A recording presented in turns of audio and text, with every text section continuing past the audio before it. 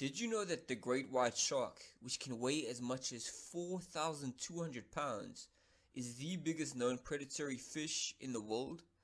Or that the cheetah, which can go from 0 to 60 in just 3 seconds, is the fastest known animal on land? Now, both of these creatures are incredible for obvious reasons. But the moment that you put one in the other's territory, then they cease to be great. The cheetah would eventually die in the ocean, just as the great white shark would die on land. Now, does this make them any less remarkable? Of course it doesn't. It just means they need to be in the right environment to thrive.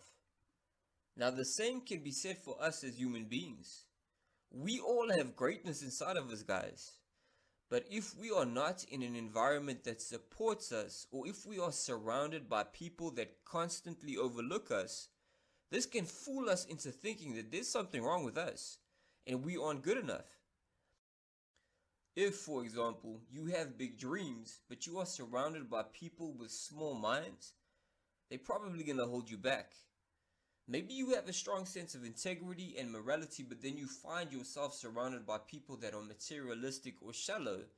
And of course, this is going to make you feel lost, confused, frustrated, and like you don't belong. Because, well, you don't. Trying to force ourselves to conform to a toxic environment like this is like the beautiful cheetah jumping into shark-infested waters, guys. You don't belong there, so don't force yourself. Unlike the cheetah and the great white shark though, we have the ability to change our surroundings through uncompromising willpower and making intelligent decisions. Take Michael Phelps for example. He was constantly bullied when he was younger, which gave him depression and anxiety. And he was also told that he would never succeed at swimming. But instead of listening to his outside surroundings, he listened to the calling he felt within. And through willpower and determination, he went on to become the most decorated Olympic athlete in history. And he also left his toxic environment behind him forever. Now, this has actually been the path that all great people have taken throughout history. They were not born into the perfect environment, guys. And they had people hate on them and treat them like dirt. But by focusing on developing their inner strength, they found a way to rise above their outward circumstances. In other words, the secret to achieving our individual greatness, guys, is by learning to block out the external world and then go inside of ourselves and focus all of our energy into strengthening our mental, physical, spiritual, and emotional environment that we have deep within. Now, if we can do this, we will invariably rise above our outside circumstances. So instead of eating junk food, for example, eat something healthy. Instead of reading gossip magazines, read self-empowerment books. Instead of listening to the radio, listen to a motivational speaker.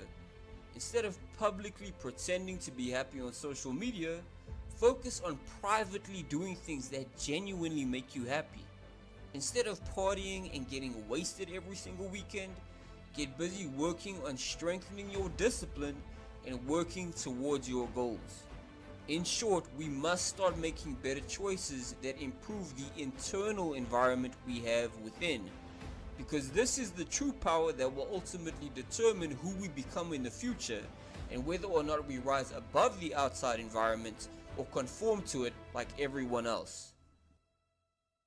Now, this journey will not be easy, guys, and sometimes you will feel alone and want to quit, but it's far from impossible.